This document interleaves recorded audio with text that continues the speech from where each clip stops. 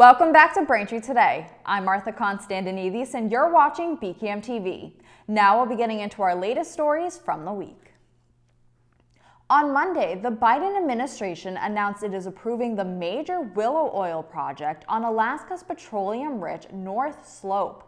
This approval is a significant climate decision for the administration that had pledged to move away from fossil fuels. Climate activists are outraged, saying if Biden allows the oil company ConocoPhillips to move forward with the drilling plan, it would break Biden's campaign promise to stop new oil drilling on public lands. By the administration's own estimates, the project would generate enough oil to release 9.2 million metric tons of planet-warming carbon pollution a year. On the other hand, some view the approval as a victory, as the drilling venture is a much-needed new source of revenue and jobs for the remote region. Biden's Willow plan would allow 3 drill sites initially, which project developer ConocoPhillips has said would include about 219 total wells. The project will cover 68,000 fewer acres than what ConocoPhillips was initially seeking, as Biden's administration said it would bar or limit drilling in some areas of Alaska and the Arctic Ocean. The administration's decision is not likely to be the last word, with litigation expected from environmental groups. On Monday, President Joe Biden emphasizes that the American banking system remains safe after Silicon Valley Bank and New York's Signature Bank collapse. On Friday, the California-based bank, Silicon Valley Bank, a lender to some of the biggest names in the technology world, became the largest bank to fail since the 2008 financial crisis. Massachusetts branches of the SVB were closed last Friday after the Federal Deposit Insurance Corporation seized the assets. In a statement, FDIC officials said they would give all insured depositors full access to their insured deposits this week. The bank was the 16th largest in the country and had $209 billion in assets and $175.4 billion in deposits at the time of failure. Following SVB's failure, the New York Department of Financial Services announced Sunday that it has taken possession of Signature Bank and appointed the FDIC as the bank's receiver. The New York financial institution, which has a big real estate lending business that had recently made it play to win cryptocurrency deposits, made the decision to close its doors Sunday after regulators said that keeping the bank open could threaten the stability of the entire financial system. At more than $110 billion in assets, Signature Bank is the 3rd largest bank failure in U.S. history. In a speech announced Sunday night, Biden explained what he has instructed his administration to do to protect small businesses and workers in the wake of regulator shutdowns of both Silicon Valley Bank and Signature Bank. His instructions include the backstopping of depositors' funds, making sure taxpayers are not on the hook for these moves, holding those responsible accountable, and declining to extend relief to investors of Silicon Valley Bank. Brigham and Women's Hospital announced promising research about a new drug that could combat COVID-19 and other inflammatory diseases. Researchers at the Brigham have tested a type of monoclonal antibody given through the nose that is designed to stimulate anti-inflammatory cells in the body and could hopefully work against any coronavirus variant. They found that when the drug was given daily to 39 patients with COVID-19 over 10 days, that it dampened the inflammatory response to the virus and decreased lung inflammation without significant side effects. They also found that the drug might be helpful in multiple sclerosis by reducing brain inflammation. The research team now plans to conduct larger trials in patients with long COVID, MS, and other conditions such as Alzheimer's disease. Although the state is not reporting daily COVID-19 health trends anymore, the Mass DPH is still monitoring and reporting health trends on a weekly basis. On March 9th, newly released metrics show that over 57,000 molecular tests were conducted and 2,703 new positive cases were reported in the last week. As of March 7th, 152 people are hospitalized in Massachusetts and 53 are in the ICU. 61 new deaths were also recorded in the last 7 days. The town of Braintree also continues to monitor COVID data from the state. The town hall hasn't reported any new positive cases in the last week. The town hall website currently shows a total of 11,539 positive cases since the start of the pandemic. There have been no new fatalities reported in 10 months, keeping Braintree's total deaths at 137. Thanks for watching Braintree Today. We'll be right back with more after the break. If you're 50 or older, it's important to stay up to date on COVID vaccines. Boosters greatly reduce your chance of severe illness, hospitalization, and death, and are an important defense, even if you've already had COVID. Schedule your appointment today at mass.gov/COVIDbooster. Welcome back. A 19-year-old was arrested last week in Boston in connection with a crash that killed Michael Wajdag, who was driving with his wife and child on Route I-93 last month. Hadween's Quatant from Rosendale is accused of driving a black 2019 Honda Civic at speeds reaching 120 miles per hour, just seconds before his vehicle struck the family's black 2018 Chevrolet Tahoe SUV. The crash occurred on the northbound side of the Interstate 93 in Braintree at approximately 9 p.m. on February 19th. State police say preliminary analysis indicates that Quatant was racing another car when his vehicle struck the passenger side of the SUV.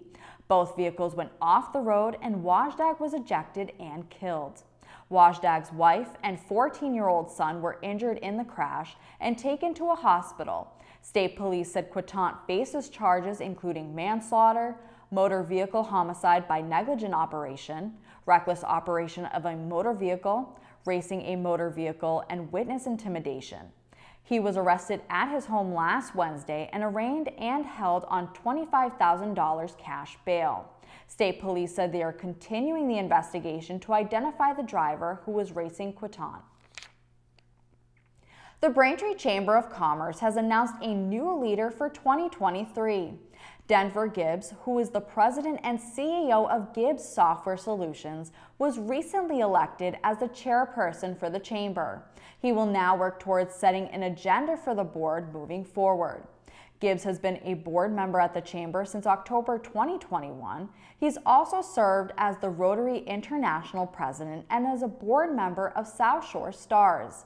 Gibbs, in a statement, said, quote, "It is an honor to be named chair of the Braintree Chamber of Commerce. The chamber has long been an active and forceful advocate for the business community, providing valuable support to businesses of all sizes within Braintree.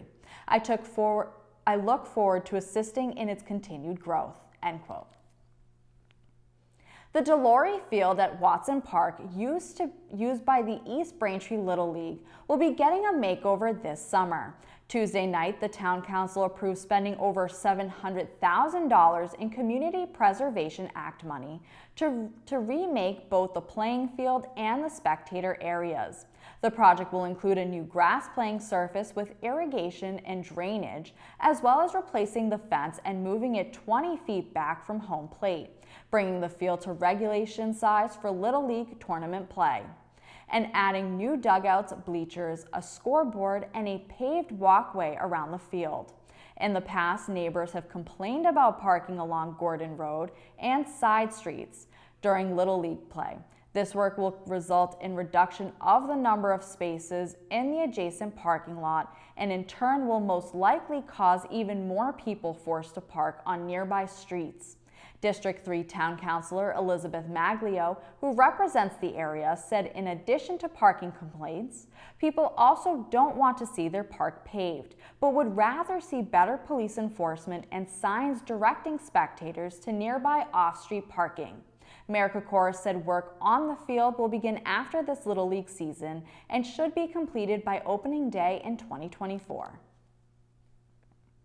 The Braintree Recreation Department has announced their summer programs and upcoming activities. Programs this year include the Sports Clinic for children ages 8 to 13, Kiddos Clinics for children ages 5 to 7, the Field Trip Clinic for ages 8 to 13, the Summertime Special Needs Day Activity Program, and the Neighborhood Organized Play. Also this summer, the free family movie nights will be held on Thursday, July 13th and Thursday, July 20th at French's Common. In addition, the Nelson Chin Summer Concert Series, sponsored by America Chorus and Braintree Electric Light Department, will begin its 7-week series on Tuesday, June 27th. The concerts held at Sunset Lake will take place every Tuesday evening from 6 to 8 p.m. starting June 27th and ending August 8th. Braintree Recreation also announced Sunset Lake will begin being staffed with lifeguards on June 24th, and the Peterson Splash Pad at Watson Park will be open daily from 10 a.m. to 6 p.m. starting July 1st. Registration for summer programs will open Monday, April 3rd. For more information, you can visit braintreema.myrec.com or email Chris Griffin at cgriffin@braintreema.com. Thanks for watching Braintree Today on BCAM TV. We'll be right back with more stories in the area. Every home needs a basic emergency supply kit. It should meet the unique needs of the people who live there. Your kit doesn't have to cost a lot. You probably already have many of these supplies, and you can get others at a discount store. Visit mass.gov/beprepared. Welcome back to Braintree Today. Now here's more in local news. Last Friday, the MBTA announced that speed restrictions on sections of several trolley and subway lines had been lifted. This follows the announcement late on Thursday announcing immediate speed restrictions as a result of findings by the Department of Public Utilities. Officials learned proper documentation about track inspection tests conducted last month was missing. The DPU serves as a designated state agency responsible for safety oversight of the T. MBTA Interim General Manager Jeffrey Gonville said in a statement last Friday that, quote, global speed restrictions were lifted on all lines except the green and Mattapan lines. We now have in place block speed restrictions on red, blue, and orange lines and areas that have not been inspected or where track conditions do not permit normal teams, end quote. Gonville said globally across the system, there were documentation inconsistencies and some areas in which the documentation did not exist. The MBTA acknowledged the issues will cause travel delays and asked riders to be patient as the inspections continue. Ronald Esther Jr., Chief Safety Officer of the MBTA, said they are working with the DPU and have identified a series of immediate actions that, once corrected, will make the system safer and more reliable. The MBTA has been operating on a reduced schedule due to safety concerns flagged by the federal government. Last week, U.S. Representative Bill Keating celebrated the inclusion of an initial $350 million in President Biden's 2024 federal budget for the replacement of the 90-year-old Sagamore and Bourne bridges. Keating said, quote, having the president himself make this a priority is significant, end quote. That $350 million would be part of an overall commitment of $600 million, along with a legislative proposal to allow the U.S. Army Corps of Engineers to transfer those funds and ownership of the bridges to the state, which would be responsible for their future operation and maintenance. Estimates for the bridge project have risen to around $4 billion, with construction beginning potentially in 2026. Keating, who lives in Bourne, said that the project hit a roadblock when the federal government rejected 2 bids by the U.S. Army Corps of Engineers to secure more than $1 billion. Keating said another key development is that Governor Maura Healey has indicated a major commitment to the project, similar to the federal government. Members of the Quincy Education Association rallied outside of Quincy City Hall on Thursday afternoon as contract negotiations with the school committee and the Quincy Education Association Union have been ongoing since last June.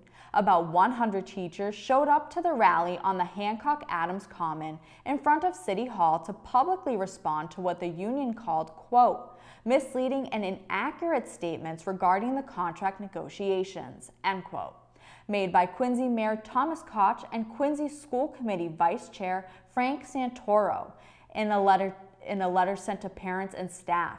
Supporters carried signs that read, "Fair contract now," Mayor Koch raised the ceiling, and "What about our future?" A virtual community meeting was held later that night, during which Quincy Education Association President Gail Carvalho and union leaders presented a timeline of negotiations and explained the mediation process. Carvalho said teachers are hoping for equitable solutions to the long-standing disagreements over a contract. Last week, the city asked the state to step in to help mediate a deal with the teachers' union after a 16th bargaining session on March 3rd that failed to produce an agreement. In the letter, Mayor Koch said the city has asked the state to assign a third-party mediator to assist both sides in future bargaining sessions. Sessions have been scheduled for March 16th, 23rd, and the 27th. St. Paddy's Day is just around the corner. Here are a few ways to celebrate. Scituate will host the South Shore's largest St. Patrick's Day parade on March 19th. Scituate resident Ed Kelly, who has organized the day's festivities for more than 20 years, said attendees can expect an exciting array of sights and sounds, including floats sponsored by local businesses and neighborhood groups, 2 pipe and drum bands, and 9 other musical acts. The roughly 2-mile route from the Old Gates Middle School to the Scituate Harbor Community Center on Jericho Road will take place on Sunday, March 19th from 1 p.m. to 3 p.m. For more information on Scituate's annual St. Patrick's Day Parade, you can visit weloveparade.com. The annual Boston St. Patrick's Day Parade will take place in South Boston, the city's predominantly Irish-American neighborhood, on Sunday, March 19th, from 1 p.m. to 5 p.m. The parade has been a tradition in South Boston for more than 110 years. Attendees can enjoy various marching bands, dancers, elaborate floats, police and army contingents, novelty vehicles, and a general green atmosphere. The route for the 2023 St. Patrick's Day Parade begins at the Broadway T Station and ends at Andrews Square. For more information, you can visit thebostoncalendar.com or bostondiscoveryguide.com. Thanks for watching Braintree Today. We'll be right back with more in entertainment. Want a year of no-cost birth control with just one trip to the pharmacy? Access, a Massachusetts law, can make it easier. Get more control over your birth control. Find out if you're covered. Learn more at mass.gov/birthcontrol. Welcome back to Braintree Today. This week in entertainment, we have 2 movies to celebrate Women's History Month and a newly released movie currently playing in theaters. First in entertainment, This Changes Everything is a documentary film which focuses on actresses and female filmmakers. The women discuss gender discrimination in the media and entertainment industry while sharing their variety of stories about their experiences. Meryl Streep, Sandra Oh, Rashida Jones, and Reese Witherspoon are just a few of the actresses who can be seen in the documentary.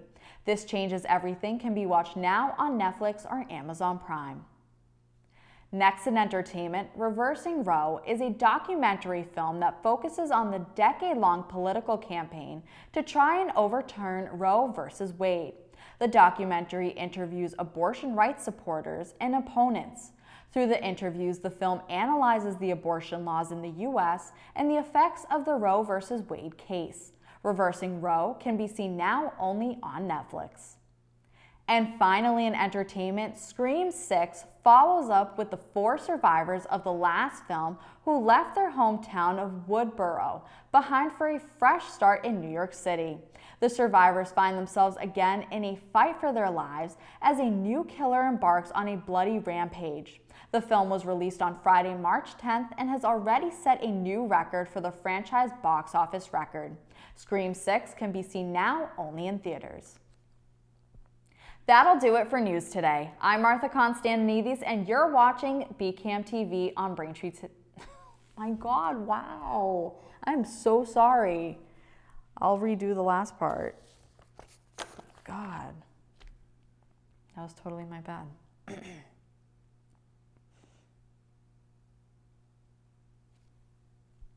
That'll do it for news today. I'm Martha Konstandinidis, and thank you for watching Braintree Today on BCAM TV. Stay safe, and we'll see you next time.